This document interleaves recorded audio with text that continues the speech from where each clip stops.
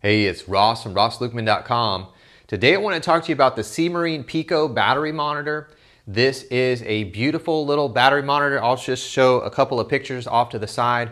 This really drew me in, and I've been curious about this system for a while. Today we're going to review it. Now, this system can be very simple, or it can expand and be very complex. And so I decided to break this into a multi-video series. Today we're just going to be setting it up as a battery monitor. So if you get the PICO 1 kit, it's going to have a battery shunt and it's going to have the monitor. So this is what we're going to set up today. And at its core, this is what this system can do. It can be a battery monitor to monitor your main battery bank. Now, what's cool about these shunts is they also have other inputs for temperature.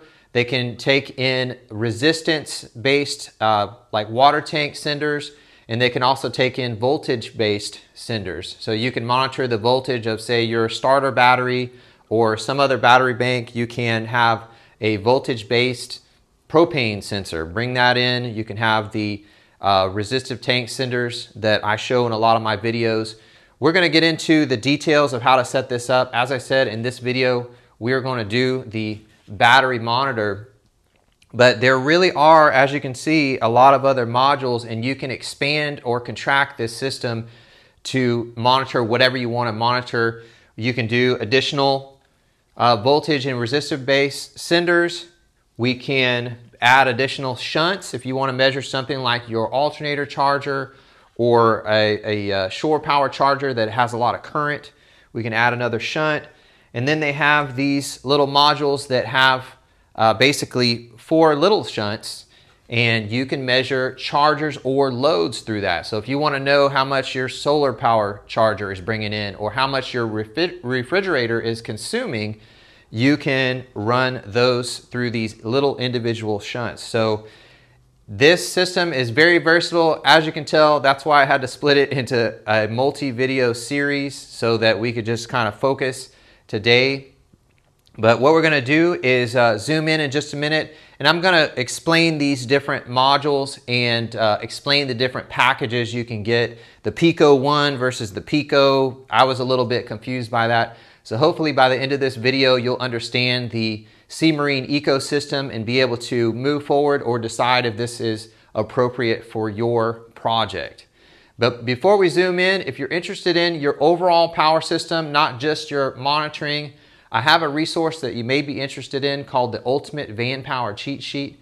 It's got a discussion of the 3 major charging sources for vans and RVs, which are solar, shore, and alternator power. And it's going to talk about how they each have strengths, but they each have weaknesses as well. But when you bring them together in a holistic power strategy, it's going to make sure that you have a good charge source no matter where you go out on the road, so you can enjoy what you're doing out there and you're not going to be worried about running out of power. There's also a discussion on different battery types and the strengths and weaknesses of those. That's going to help you narrow in on which battery is going to be right for your situation. And then lastly, there is a really cool diagram that is essentially your whole system on one page. It's going to show those 3 major charging sources at the top: solar, shore, and alternator power. It's going to show how they connect through the system, charge your batteries, and then come out at your end devices such as your microwave or your phone charger. For instance, how does the alternator power get through the system and come out and charge your phone? So it's a really cool diagram that I think you'll find useful. To get your own copy of the Ultimate Van Power Cheat Sheet, all you have to do is click that link below or go to RossLukman.com/vanpower. All right, with that, let's zoom in and take a closer look at the Simarine system. Now, what I'd like to do is introduce the various kits that you can get, and as we show the kits, we're going to zoom in on various components and talk about those. Now, with the PICO battery monitor screen itself, there's not a whole lot to show you yet other than the casing. I've got the black. You can also get silver, and I got the bezel, which is going to sit in front of your paneling. They also have the panel mount, which is going to sit down in it, and the panel mount is going to have kind of a lip that sits down in that paneling. But either way, it is a beautiful finish for the PICO monitor itself. Now, with the PICO 1 kit, it's like the PICO plus 1 item. That one item is going to be a 300 amp shunt.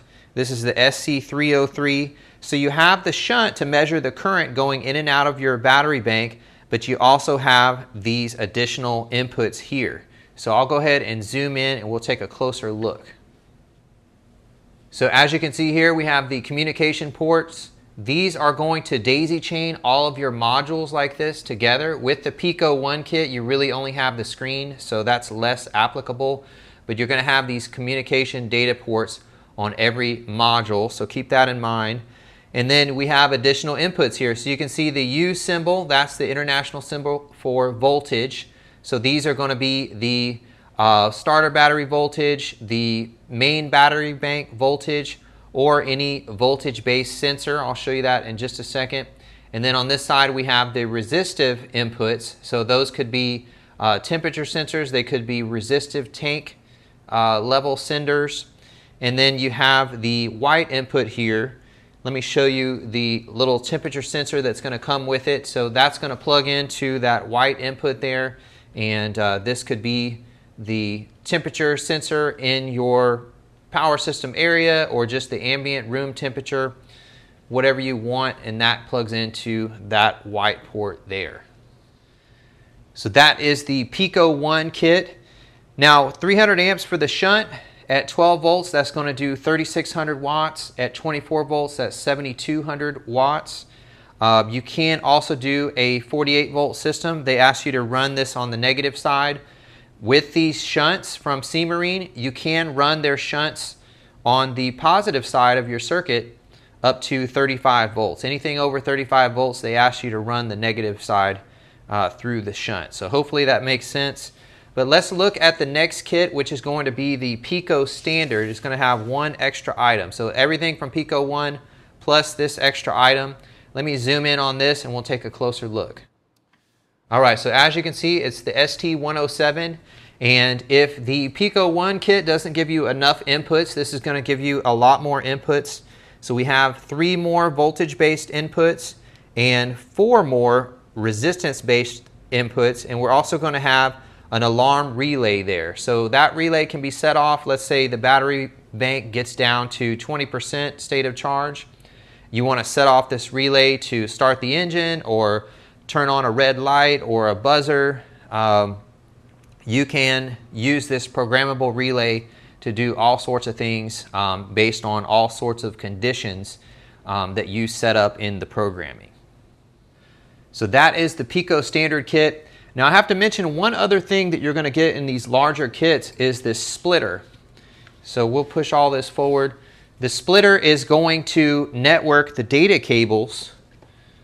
Each of these modules is going to come with a data cable, and they're all going to come back to the splitter. You can see the little input ports there. This is going to feed all that data to the screen. You can see the port on the back of the screen is going to match up with that. And we also have the power cable. So we're going to connect this to positive and negative. That's going to power up the splitter. The splitter is going to power up all of your modules. So that is the PICO standard kit. And then lastly, we have the PICO Blue kit. So this is the most expansive of the standard kits. You're going to have everything from PICO standard, but you're going to have the SCQ25 is listed. So this is a module that has little miniature shunts to measure chargers and loads. So as I said before, you could measure your solar charger here, you could measure your refrigerator here, you could measure how much power your lights are consuming here. Any particular chargers and loads. Of course, you could get multiples of this if you want to expand that and measure. You can measure as many things as you'd like in your system. Now they did send me the SCQ50 in the PICO Blue kit.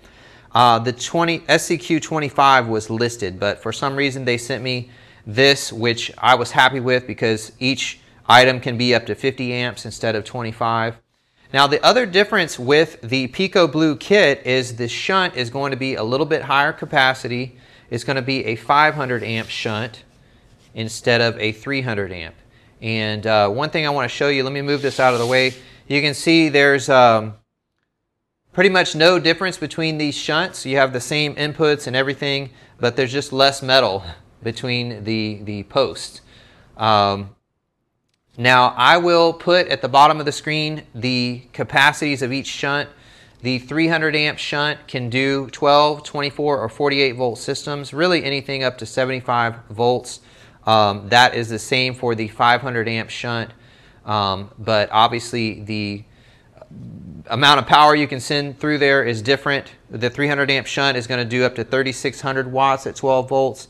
The 500 is going to do up to 6,000 watts at 12 volts. And just you would multiply those numbers out if you have a 24 volt or 48 volt system. But that is the PICO Blue system. And one other thing I want to mention on this particular module, you have an additional alarm relay. In addition to the ST107 relay, you have an extra relay there that you can use to set off and do additional functions. Now, as far as the inputs for here or on the ST107, we've got all these voltage and resistance based inputs, but let's talk about some of the things that can go in there. So a resistive tank sender would be like this. This is from KUS, and the resistance that gets reported back changes as the floater moves with the fluid level. So this could be for water, wastewater, or fuel. Now when it comes to a voltage based sensor, here's one from Safari. I'll go ahead and turn it so you can see the label. On an Australian company that makes a lot of voltage based sensors. This one is for propane or LPG, and it's just going to hop onto the bottom of your propane tank if it's steel. They also make these that adhere to your plastic tanks, but that is a voltage based sensor. This is a resistive based sensor. And as far as the other things that can go into, let's say, one of these shunts, they are going to come with a positive and negative that's made to connect to your battery to report your battery voltage there. So you'll measure the current through the shunt, and that's pretty much the flow, but the voltage is going to come in here. So you can measure the main battery bank voltage with this cord, and you can make a second cord that's going to measure potentially your starter battery voltage or something like that. And they don't have to be the same voltage. One could be 12 volt, one could be 24 volt. You can mix those and they will all get reported. I wanted to show you one additional module. This is the SCQ25T. So as you can see, it's got the little 25 amp shunts as well as those inputs that we had on the ST107. So you can see the inputs are the same, 4 resistive inputs, 3 voltage inputs, and then the relay is over on the other side there. We've got that additional alarm relay. This module is available as a standalone module, either on Amazon, or you can go to simarine.net and see all of their little modules. Another one they have is the inclinometer. It's going to take the pitch and roll, I guess you would call it, of your vehicle and tell you how level it is if you're trying to level out your vehicle. And then the screen itself is going to have, you can see the little white dot, that is a barometer or an air pressure sensor, and it's going to report the air pressure as well. So there's quite a lot you can do with the Simarine, but at this point, let's go ahead and set it up on our board as a battery monitor and take a look.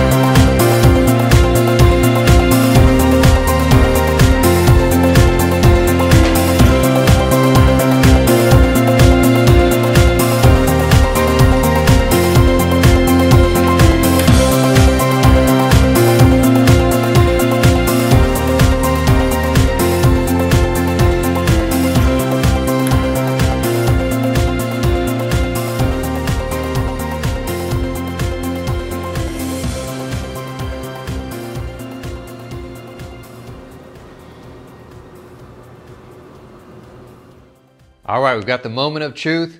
We are ready to turn on the PICO. We just need to turn on our battery switch. Now, as far as the setup, you can see I have the one shunt. That's the 500 amp shunt. And I plugged in a voltage input to voltage input 1 to pick up the battery voltage. And I've also connected the included temperature sensor into the NTC port. So we are going to report the current through the shunt as well as the battery voltage as well as that battery temperature. And as you'll see on the PICO, they're all going to show up, and we will be able to assign those parameters or those inputs to the battery. I'll show you how to set that up in just a second. But step number one when we get started is you want to upgrade the PICO to the latest firmware, because whatever firmware was put on there at the factory may not be the latest. We want to make sure we have the latest, and then we're going to go in and do the rest of the programming. The way we're going to upgrade the firmware is we're going to use the Simarine app. So you want to get that from the App Store or the Google Play Store. And it's literally called Simarine app. We're going to be able to upgrade the firmware. We're also going to be able to use the app to connect over Wi-Fi. And you can look in on the Simarine PICO. You can do a little bit of the programming. But the first thing out of the gate is going to be to upgrade that firmware. So what we're going to do is let's go ahead and turn it on.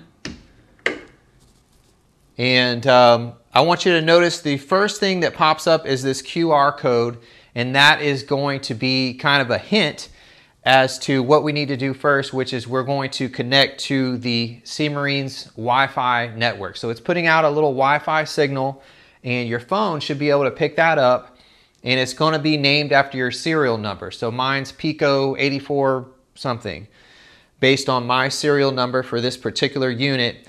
But we need a Wi-Fi password to actually get onto that network. And so let me zoom in here, and I'm going to show you where to find that password in the PICO. Once we get on the network, we are going to open our Simarine app, and we're going to immediately upgrade the firmware. Now, the firmware process, there are two. You get this little card. It has the firmware upgrade instructions here, and then it has the emergency firmware upgrade. I'm going to use the emergency method. I just found it very easy to use.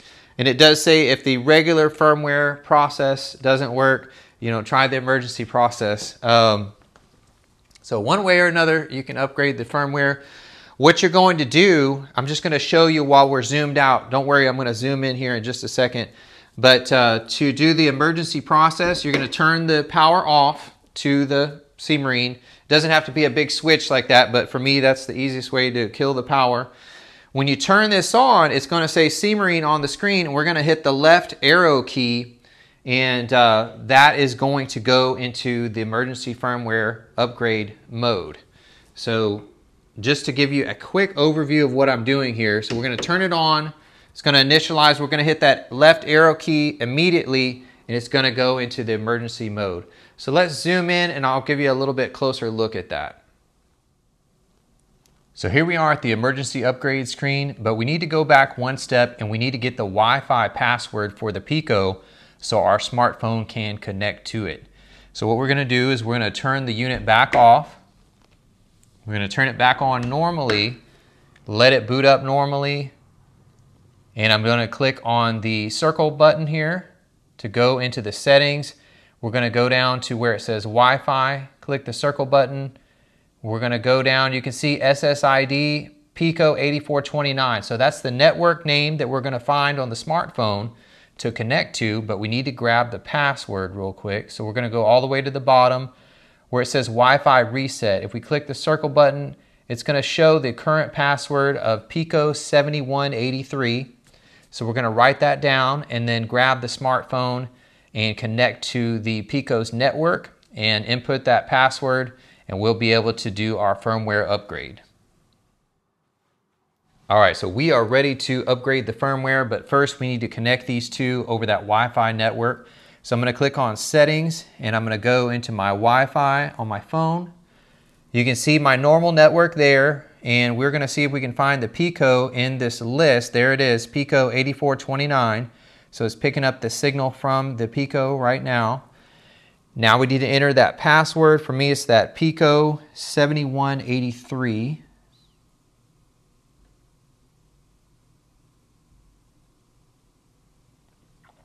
We're going to click join. You can see it load up here at the top. So that is successful. So now that we're connected, what we need to do is put this in the emergency upgrade mode, and we can open the app and do our firmware upgrade. So I'm going to turn it back off.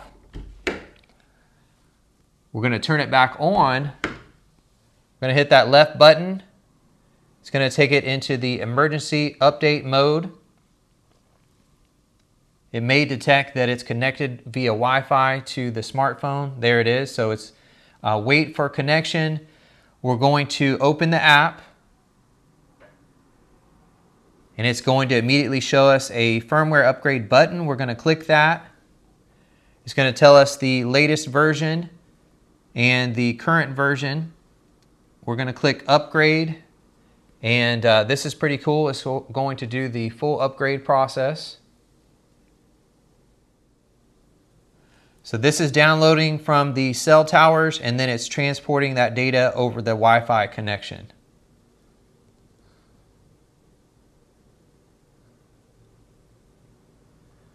And if it's successful, then it will sync up with the PICO and show kind of the latest data.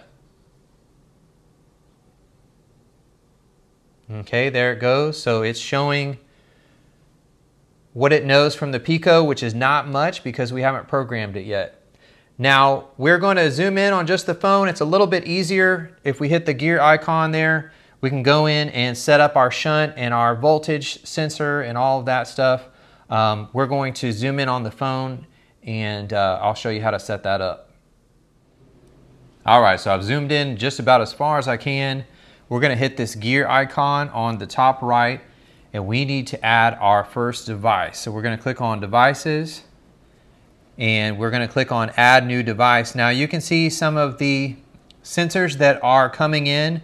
The PICO has an internal voltmeter, and then this is our shunt and all the inputs that are on the shunt. So voltage inputs, resistance inputs.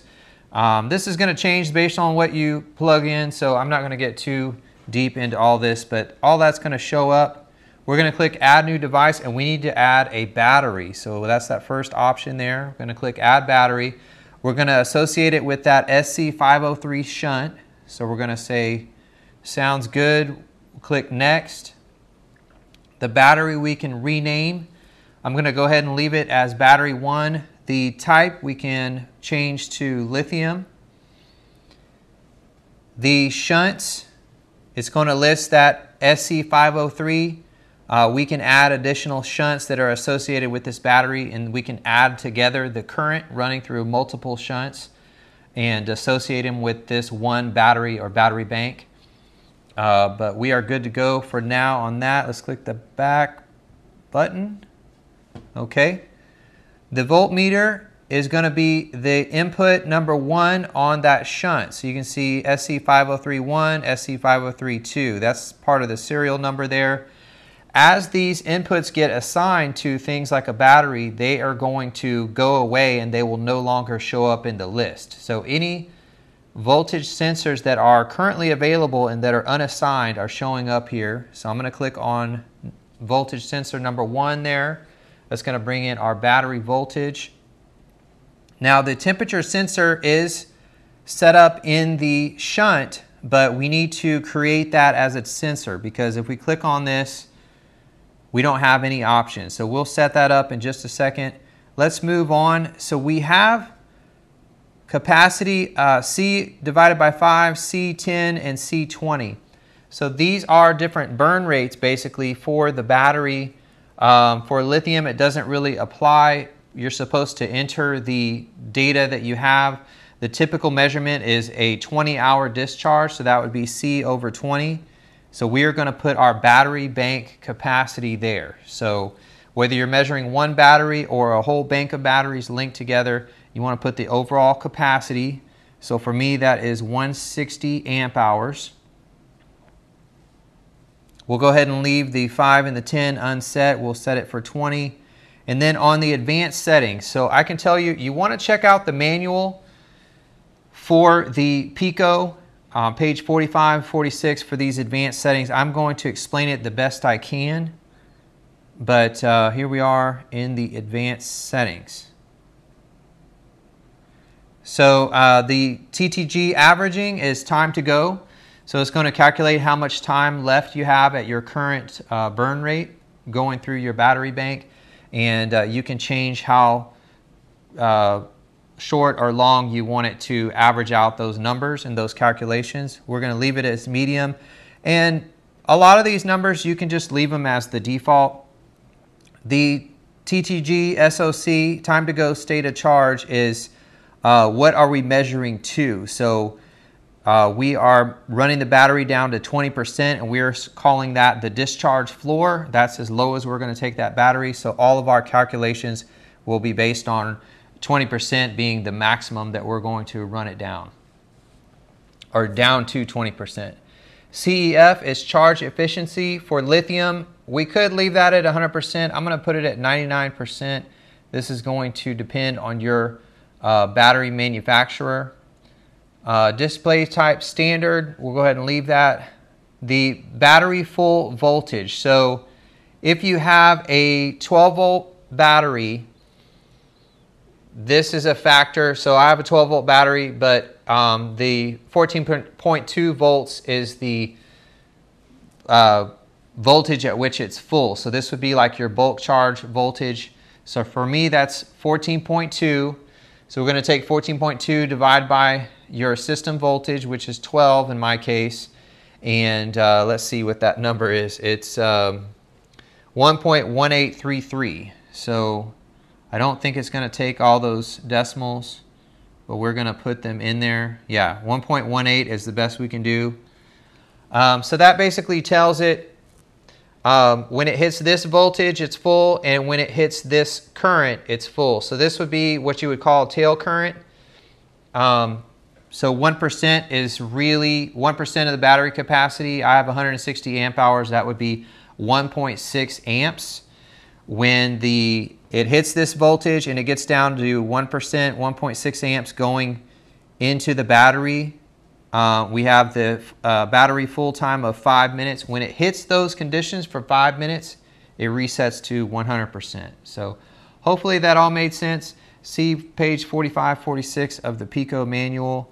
We're going to hit done. And now you can see battery 1 there at the top. So let us go back out to the main screen. And it's not going to immediately populate. Basically, this algorithm learns over time. It's going to take the voltage, the current, and the temperature of the battery, and it's actually going to learn. It's going to get smarter over time as you charge and discharge the battery. So don't be scared if it doesn't immediately show data, but that is how you're going to set that up with a shunt and a voltmeter. Let's bring in that temperature sensor actually. So we'll go back to devices. We're going to add a new device. We're going to add a temperature sensor. So these are the only inputs that are available. Again, so the hardware is hardwired to the PICO with that data cable. And so it's bringing these in and it's saying which one of these are you going to turn into your temperature sensor. So it's going to be the SC503 input 3. And we're going to click on that, hit next. We'll call it temperature sensor 1. This would be appropriate to call, you know, battery bank temperature or something like that. The type, it's NTC 10K, so this is kilo ohms, so 10,000 ohms of resistance. And that is just the manufacturer of that thermistor, that temperature probe. It's a 10K probe.